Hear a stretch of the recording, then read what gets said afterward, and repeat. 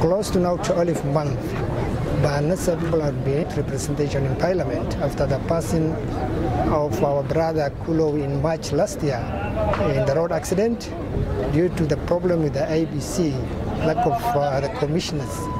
This constituency has been without representative, which is very unfair. It has never happened in this country, and the people of Banissa are really worried community.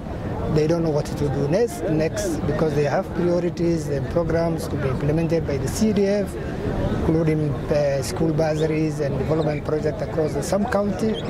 Unfortunately, because of the mistake done by others, not the mistake, their own mistake, they found themselves to be within Parliament for close to now 12 months. My appeal is to the President of the Republic of Kenya, His Excellency President William Ruto, and the selection panel, which has been selected almost 11 months ago, to constitute IEBC commissioners to fast-track this process.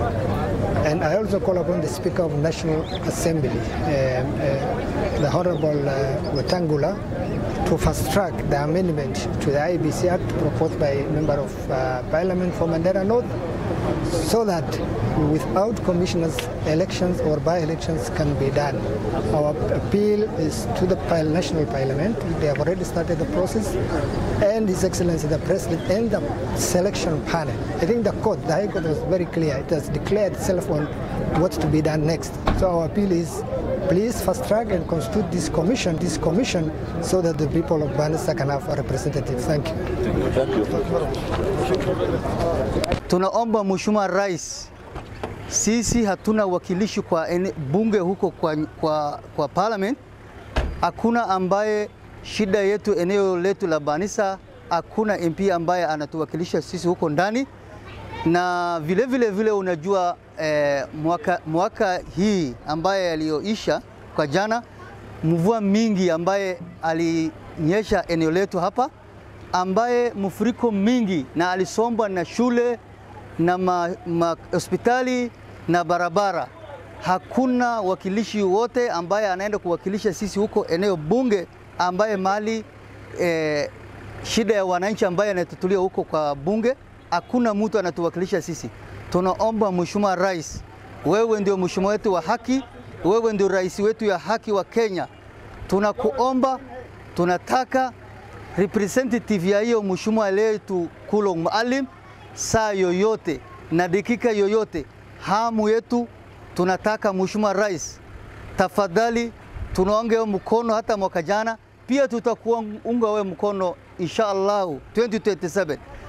Kama wakaji wa hapa Banissa, tafadhali Mheshimiwa Rais, tunataka hiyo message yetu upokee mzuri. We don't have MP, na tunataka kwamba serikali angalie sisi MP yetu kwamba we have a problem. We don't have MP for Banissa. But we have a personal whatever we don't have. We have nil. Kama serikali ya Kenya, kama ni serikali ya haki, tunataka MP ya Banissa vile ilifariki. Tuna kitu chochote. We have nil. Kwa hivyo serikali asaidie sisi, abatwe sisi MP quickly.